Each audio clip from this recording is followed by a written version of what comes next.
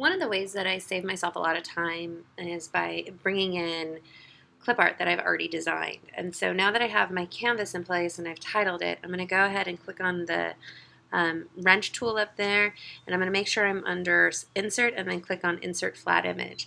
And here's where I'm going to go to my photos, and I've saved in my photo camera roll some of these clip art that I've already designed. So I haven't done the best job of organizing my photos. As you can see, there's a slew to choose from. But what I have done when I could is extract from it the PNGs of my different sketches. So for example, I'll go ahead and take this set of keys here.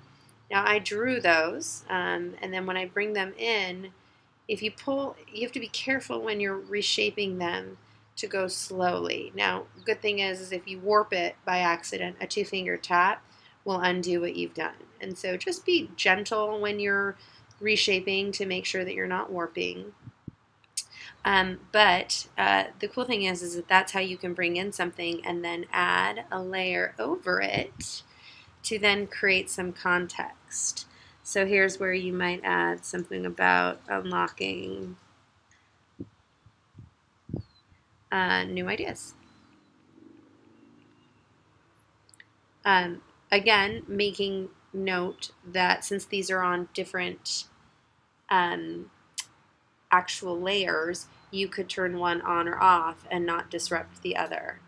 And the cool thing is, if I wanted to then add maybe something like some sort of shape behind the words, I can reorder the layer by, by just pressing on it and bringing it down. And now what I can do is grab a different color, and now I am actually working on a layer behind those words.